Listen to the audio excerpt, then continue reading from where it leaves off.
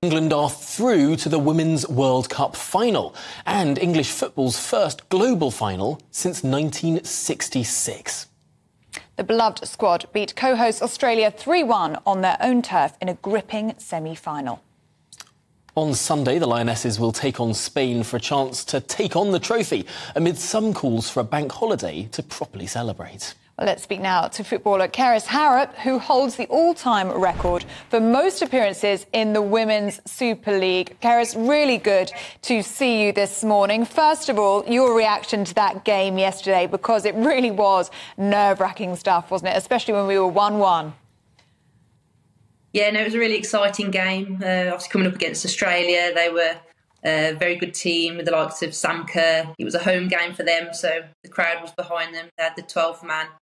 But no, it was really impressive. England performed very well. I've obviously watched them throughout the whole tournament, and this was definitely their best performance so far. So I was just really chuffed for some of the girls I've played with previously in the England setup. Lots of Lucy Bronze, who's missed out on the World Cup final for the last 2 World Cups. So just really pleased and chuffed for the girls. It's such an incredible moment. You can sort of feel the country coming together around this. I wonder what this will do for women's sport moving forward. Of course, the Euros were meant to be this big moment to sort of get more girls playing football in school.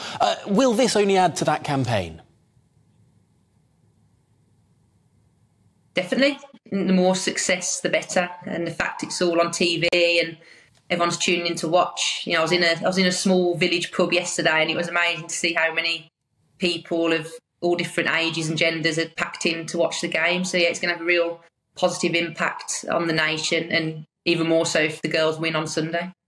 It says a lot, doesn't it, that we beat hosts Australia yesterday on home turf with the crowd fully behind the Australians, and it's the Lionesses that came out victorious. We've been playing really quite well, haven't we? Yeah, very well. Certainly the last couple of games. I think the first of the group games at first were a bit ropey, you know, seeing the Lionesses win the Euros last summer and knowing how well they played. I think the first couple of the games, maybe the girls weren't up to their own personal standards, but, you know, in the last couple of games where the performances have really meant the most to be able to get the win, the girls have showed up, they've been very resilient and just been scoring some fantastic goals. You know, like Savella Toon's goal yesterday was brilliant. So hopefully more of the same on Sunday. How will the team be feeling, I suppose? There's sort of this lull now between that spectacular victory yesterday and the final on Sunday. It must be a nerve-wracking time. How will the team sort of keep focused on that game and make sure that they can continue their winning streak? Well, they'll be doing analysis on the game yesterday, so they'll be looking back and having meetings around how they performed, what they did well, what they could maybe improve for Sunday. And then they'll be doing a recovery session today, I assume, with, you know, ice bath and all the nice things that come with that, maybe a nice sauna. And then they'll do analysis for the game against Spain on Sunday. So, yeah, they'll be keeping busy. I'm sure they'll be nervous, but they're very focused. You know, the girls in the camp with Serena will be just focused on this World Cup final because it's going to be the biggest game in their lives.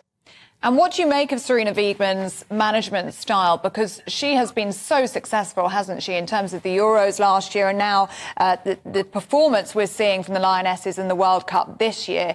A lot of people would say that is down in a large part to that one woman. No, it is for sure. I think obviously being within teams myself and having won tournaments and competitions, a lot of it relies on kind of the respect the players have for the manager. If the manager is well respected and liked, and you almost put in a bit more effort for not just for yourself but for the coach as well. And you see interviews with Serena, and she's very down to earth and just a very humble person. She's enjoying the ride as much as everyone else, and on top of that, she's a fantastic coach as well. So yeah, it's definitely a recipe for success when you have a coach that is well liked and respected. Yeah, absolutely. And we're gonna tease you now for a prediction. How do you think it's going to go on Sunday?